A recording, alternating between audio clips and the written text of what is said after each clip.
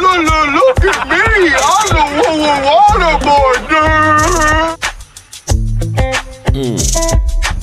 Well, good morning, good people. Mark Holmes here, of course, with my buddy Cowboy Joe Boo. And as always, I want to say thank you all for watching, commenting, subscribing, and being part of the Joe Boo Sports Report. Without you guys, as well as you ladies, you know that this literally does not work. You know, we're in hell right now. We have been going through all kinds of stuff. I think what people do so often is they enjoy playing with our emotions, and they come up with things that may or may not be true. And it's always something to talk about because it's the Cowboys and we all respond. Jerry Jones knows this, of course, because his whole thing is to keep you hooked. He wants you there. He loves the controversy. He admits it. And so only the Cowboys have the NFL leading receiver, and say he's garbage and get rid of him and let's get some draft picks. I want you to think about some things here because we're talking about Ceedee Lamb and whether or not Ceedee Lamb should get paid. And I'm going to say that you get what your money pays for. Now, I can't guarantee what Ceedee Lamb will be going forward, but what I have to say is he is pretty good. I don't think you understand how good Ceedee Lamb has been. Now, the question, of course, is because right now we're hearing all kinds of rumors about Ceedee Lamb that, you know, the Cowboys, I heard a rumor that the Cowboys could trade him to Buffalo for a couple of number 2s and like a 3. I've heard other crazy things that, you know, like from his contract, they've blown it up and said it could be a $155 million contract and so on to kind of give the shock and awe value and stuff to you. Now, here's the thing I want you to understand, because we still keep living the numbers in the past, okay? $30 million today isn't the same as it was 5 years ago. I want you to understand. I know it's crazy because we don't deal with that kind of money. But the thing is $30 million 5 years ago was top money for a quarterback. Now we're talking about top money for a quarterback possibly being $60 million. And it's not going to stay there. It will continue to grow. It's really more about the percentages. And so as we look here and we talk about Ceedee Lamb, who last year had 12 TDs, 1,749 yards, 135 receptions. And in his career, I want to put up a statistic here for you guys. Let me pull this on over. I want you to understand, Ceedee Lamb has been here with the Cowboys for 4 years. 4 years. Not a full career, not like forever, like Father Time Jason Witten. Jason Witten has the all-time yardage record for the Cowboys, okay, of 12,977 yards. The playmaker has 11,904 yards. Tony Thrill-Hill, less than 8. Drew Pearson, less than 8. Des Bryant, less than 8. Bob Bullet Hayes, right there, 7,200. And then you've got Ceedee Lamb after 4 years at 5,145 yards. Now, I know that this is a different era than back when Drew Pearson played. But for Ceedee Lamb after 4 years to be 8th on the Dallas Cowboys wide receiver leading yards says a hell of a lot. When you start to think about the numbers that he's putting up, along with the quarterback who's throwing to him, understand that of all time, that season that Dak Prescott and Ceedee Lamb, I believe, is 4th all-time season between a quarterback and a wide receiver. It's that good. To put it another way, I want to put a comparison up here for you guys. Because when we start thinking about what is CeeDee Lamb worth, last season, this is Deebo Samuels. Now, Deebo was hurt for 3 games. Yards per reception, 14.9 for Deebo, 13 for CeeDee. But see, I'm going to say that for me, in my mind, when you have a great running game, like the 49ers do with Christian McCaffrey, I don't think there's anybody out there that will say that the Cowboys had as good of a running attack as San Francisco. Can we all agree on that? A running game helps because you're putting 8 men in the box. There's less guys to go out there in coverage. Can we also agree that George Kittle is better and more experienced than Jake Ferguson? Now, Jake is coming up. Jake Ferguson might be at that level, but they had that guy to go with Christian McCaffrey. And can we say that Brandon Ayuk, he didn't have the season that CeeDee had, but he was pretty good in understanding that he had to share the rock with, of course, Kittle, as well as Christian McCaffrey and Deebo. So here's where it gets to be interesting.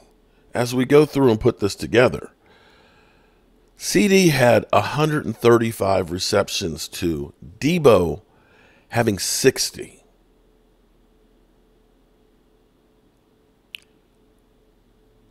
CeeDee had 12 TDs to Deebo's 7. His catch percentage, 74.6% to 67 for Deebo.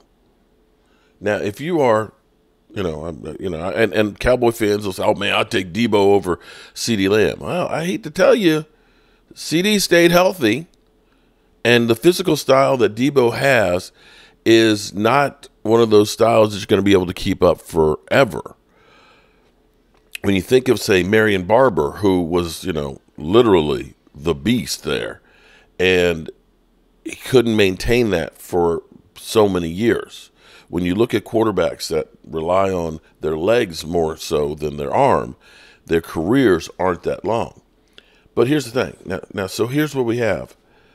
Deebo signed a deal a couple years ago, and he's $23 million a year. $23 million a year. You literally got double the production from CeeDee Lamb. So when you hear a number like $155 million, well, that's $7.5 million more per year than what Deebo got. Now, Tyreek Hill, I probably should have done this with Tyreek Hill's numbers as well. Tyreek Hill gets 30, and you have to understand that the bank keeps getting busted each year. So the value, when you look at this and say, he put up the numbers of what Brandon Ayuk, the number of catches that Brandon Ayuk and Deebo put together combined, without having the infrastructure that those other guys had. So you have to look at this and say, there's not a lot of guys that are able to do what he did. Was it enough in the playoffs? No. But that's the job of the coach, to understand, I've got people with talent. Now I've got to make sure that talent is able to perform in the playoffs. That's the key right there. Now, there's been a lot been made up that, we've heard that CeeDee Lamb is, could be holding out. I want you to understand here, a lot of the stuff that we get is not necessarily from the player. It's not necessarily from the team. A lot of this shit is speculation, taking what's happened in the past or what could possibly be. Okay? There's no, we talked to Jerry Jones and no, that didn't work. You basically go to a press conference, he gives you a little bit, and you go by it. Now, here's an interesting piece right here. Ceedee, who was at the CSA show in Chantilly, Virginia, where we saw Micah Parsons, like I said, he didn't look worried to me at all. He looked actually really, really happy, smiling, spending time with the fans and things. And I'm going to say, because I have slammed Micah Parsons as well as Ceedee, because I've been to their lines before. Micah Parsons, his rookie year, was very disappointing. And it may be because he didn't understand what's going on. But his rookie year, he had his earbuds on, and he looked down. He had his pen. Sign, next one. Never looked up. And after you go there, you pay your $15 to go in, and then you pay $175 for a signature and things, and you're excited about seeing, God you worship on Sunday and stuff, and you don't even get to make eye contact. People were disappointed. But I'm going to say that they have grown and matured in that and understand it's about the fans. So I was really happy to see that growth right there. So TMZ got this clip from the CSA show. And what they do is you have the players, they come through, you can get photographs with the players. So that's one price. Then you have your autographs and stuff where you actually go in line and get the autograph from them. And then the players, they have an area where they've got a shitload of helmets and, merchandise, pictures and all that. And so they spend a couple hours just signing stuff, and that's where you buy it online. So a lot of times when you go through and you're buying something online that's autographed, it's at one of these shows because they get paid to be there to sign all this merchandise and to do those signings. So Ceedee Lamb is in the back area here, and somebody took this clip and got it to TMZ about what he's going to do as far as a holdout. How's the off season going? How you keeping yourself busy? Relaxing, man. Chilling. Working out, of course. Laying by the pool. Chilling. What are you looking forward to most next season? Winning again. Looking forward to winning. Been out there with my guys and making another run at this thing. Are we going to see you in Dallas for sure next season? Come on, pretty boy. Let's go. Let's go. How you doing, dog? Good seeing you, man. Yes, sir. Always been a pleasure. I remember seeing you 2019. Oh, yeah. That? Absolutely. Intro into this little thing. I appreciate it. You're doing well for yourself. I think we're going to the airport together. Yeah. Yep. Appreciate you. Will you be in Dallas? Yeah, I'll be in Dallas. I'll be in Dallas. Of course he'll be in Dallas. Of course he'll be in Dallas. So, that is, I want to say all this stuff, all this ballyhoo and, he's going to hold out, this, that, and the other. That's not coming from the player. This is speculation. And through speculation and stuff, we kind of slander people left and right with these notions of, he's going to hold out. Oh, he's going to want this, that. We don't know. Let's see what actually happens. If he holds out or if he doesn't show up on Monday, okay. Can you necessarily blame him? If you look at the track record of the Cowboys and what they do, quite frankly, you'd be better off if he did hold out and force their hands, because that's the only way you get attention with the Cowboys. Is you literally have to put them on blast, because Lord knows they're going to sell your name. Now, it's kind of crazy because everybody is kind of hoping and praying that the Cowboys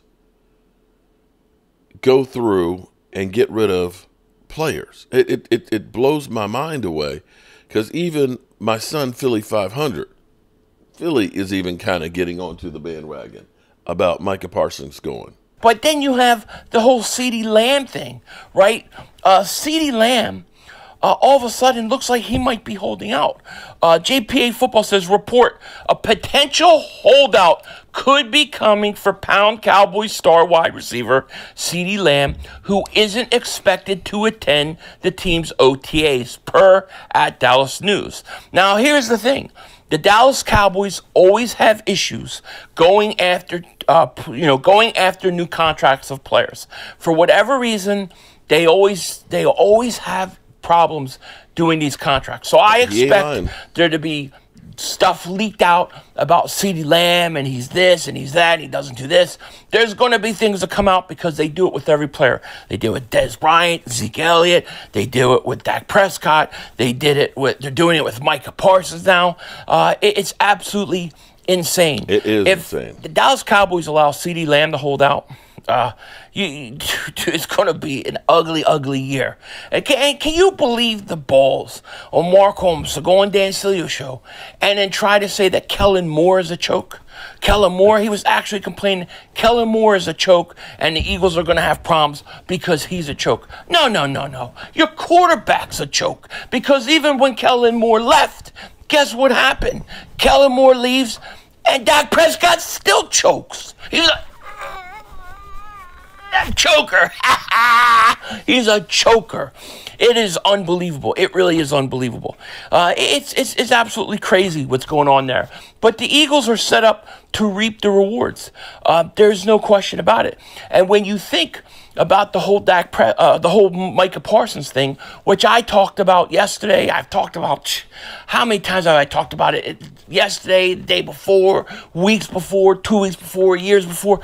I've been saying this, that this guy bleeds green. He's a future Philadelphia Eagle, and it's going to happen. I really think at some point it's going to happen. Here we go. Guess what? We've been talking about this over here for weeks, and now it's hot topics. I'm telling you, I mean it. You get future Eagles news today on this channel. You do, because the hot topics that are going to come, usually we've already discussed them and been dived into them long before. A.J. Brown, people thought I was crazy. Saquon Barkley, people thought I was crazy. Now you have this stuff with, all of a sudden we start talking about Josh Allen. Now they're talking about Josh Allen.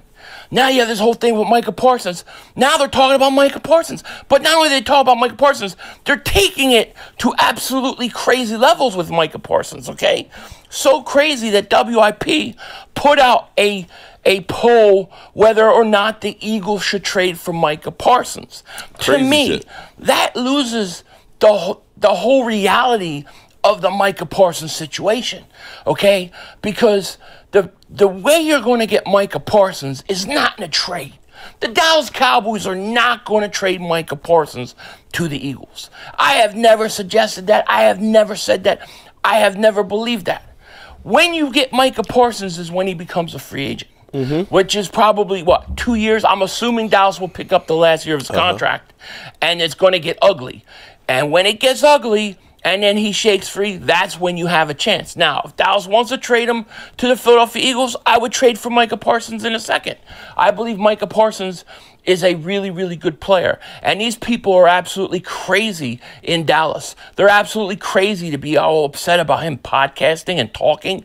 Like they're crying about, oh, Micah Parsons is crying and he's talking and he says too much and he's getting on everybody's nerves. Shut up! Shut up! I mean, really? That's what you're worried about in Dallas? Like, the guy doesn't get arrested. He's not getting pulled over for drunk driving. He's not involved in any crimes. He's not doing anything like that. All he's doing is going on podcasts and telling autograph his signing opinion. shows. Well, when it become illegal for these guys, I don't care if it's Darius Slay. I don't care who it is. When's it become illegal for them to give their opinion? You don't have to like their opinion, and you can actually go after and attack their opinion. I'm all for that. I've had, things Darius Slay has said I didn't like when he talked about tackling stuff.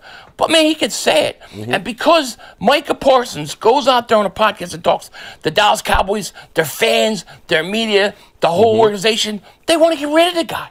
It's gotten so bad that they're talking about there's actually a poll for a trade for Parsons to the Eagles.